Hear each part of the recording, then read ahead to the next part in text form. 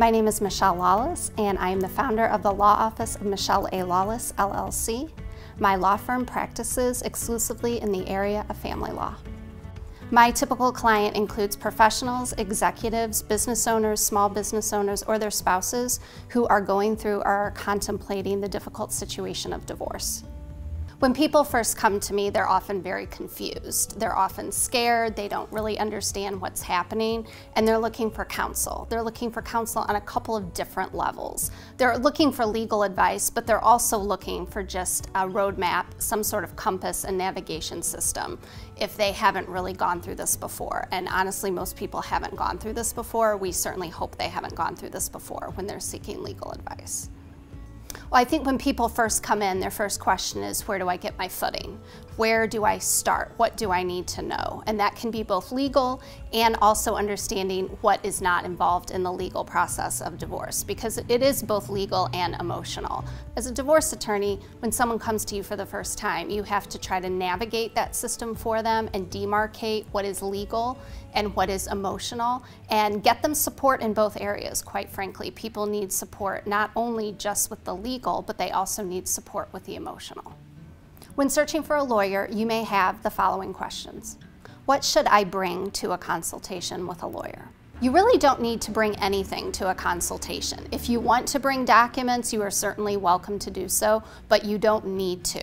Generally, that first conversation with a lawyer is really about letting the lawyer get to know you and your family situation, trying to understand where you are in the process. Some people come in, they know exactly what they want to have done, and the consultation is focused exclusively on that. Other consultations can be a bit more informative, and they can just be the lawyer educating the client about what is going to happen in the future and giving them general legal advice.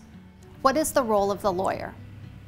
That may seem like an obvious statement. The lawyer is there to give you legal advice, but the lawyer in a divorce case actually plays a lot of different roles. The lawyer is your go-to resource during the divorce process. They can provide you referrals for a lot of different professional service providers if you need one. For example, if you need an accountant, your attorney may be able to refer you to an accountant, a financial planner, an estate planning attorney. There are a lot of different aspects of divorce that people don't realize when they first walk in the door. They may have an estate plan with their family, their soon-to-be ex-spouse, that is going to have to be completely rewritten as soon as their legal status changes. So your divorce attorney is someone who can not only walk you through the process, but see you through the process past the end and get you on solid footing to start that new life. Every divorce attorney gets asked, how much will this cost and how long will it take? That is the most common question any potential client asks in a consultation. I wish I could answer that question for everyone who walked in my door. It is virtually impossible to predict how long a case is going to last or how much it is going to cost until the parties settle upon the process by which they are going to get divorced. There are a few different ways each couple can navigate the divorce process. The traditional one is litigation, which involves the parties going to court and having a judge ultimately decide the outcome of their case. There is also the dispute resolution process, whereby the couple picks a process where they are going to engage in negotiations outside of court. Litigation is more unpredictable. You are submitting your issues to a judge, and the judge is going to make determinations throughout your case and ultimately at a trial.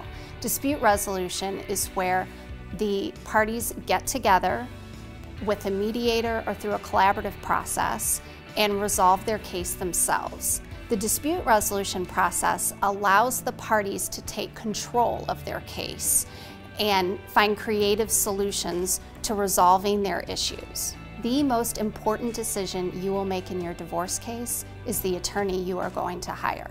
That relationship that you develop with your attorney needs to be strong. You need to have confidence in the attorney that they are going to have your back and be your advocate and give you strong advice. Sometimes that means telling you things that you don't want to hear, but it also means being empathetic towards you and your situation, listening to you, understanding what you're going through, explaining things to you that you may not understand, that you've never had to deal with before, and ultimately educating you and empowering you to get through the process in the most productive manner possible.